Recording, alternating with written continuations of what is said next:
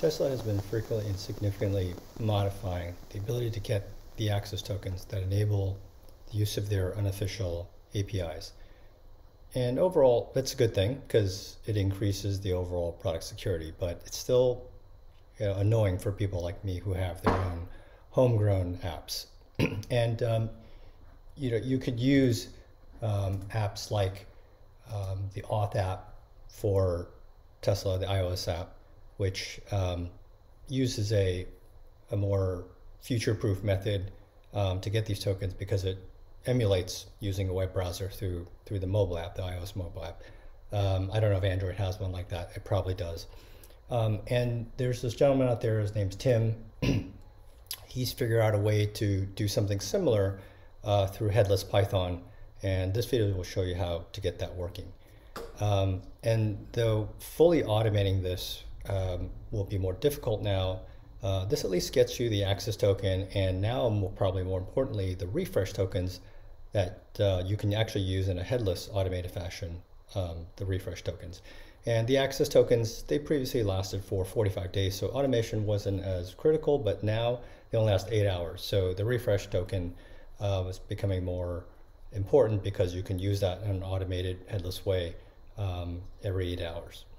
And so first you want to make sure, I'm doing this on a Raspberry Pi, make sure that the system is updated and upgraded, ready to go, which I did this earlier. So the first thing you got to do is you have to get pip installed if you don't have that. So the command to get pip for Python 3 .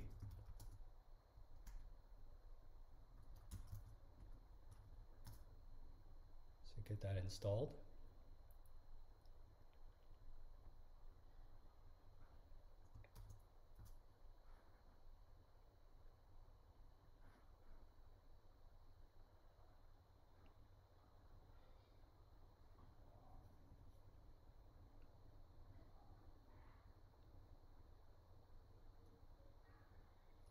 Okay, and if you go to Tim's page here, it has a lot of details on how this implementation works. Go to the very bottom. You can use this simple way to install this.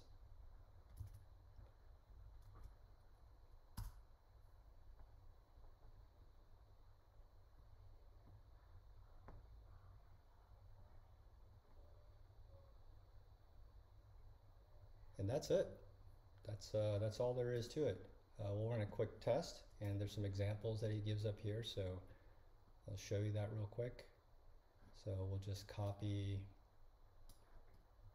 this example, and we'll make a test Python here. And let's see here.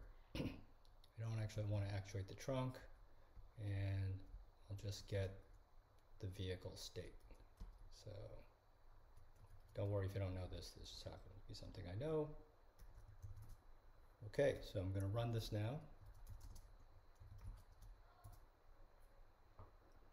And what you're going to do is it'll say use your browser from your whatever desktop you're using. It doesn't have to be on the device, which is nice. You can use this headless. And then when you're done at the very end, you'll actually get page not found. And that's the URL you'll paste back in. So this is the one used to authenticate. So you copy and paste that into your browser.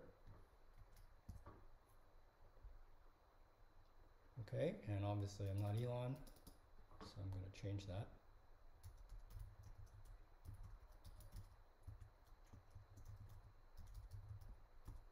And then I happen to have multi-factor authentication. You may not, but if you do, this will be the flow you follow.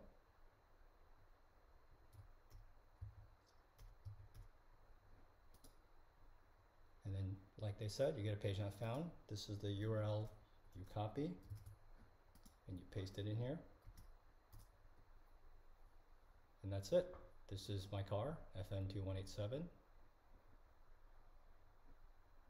Car version, whether the doors are open or not. So this is the odometer, so it works.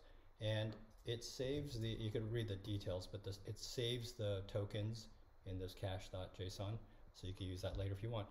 and that's quite simple.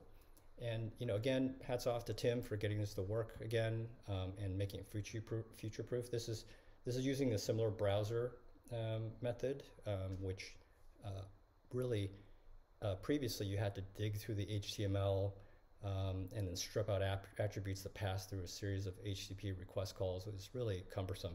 So relying on this browser interaction, it bypasses a lot of the headaches in previous methods, things that had shown up before, like CAPTCHA or reCAPTCHA, even things like multi-factor authentication. They're handled by the browser method. And so if they add new stuff or change stuff, Tesla does that. There's really little need to change the code because you're relying on the browser, which calls out, to the native Tesla, Tesla website to do that. So you could still, like I said, you could still fully automate this with something like Selenium, but using the refresh token really makes that unnecessary, in my opinion.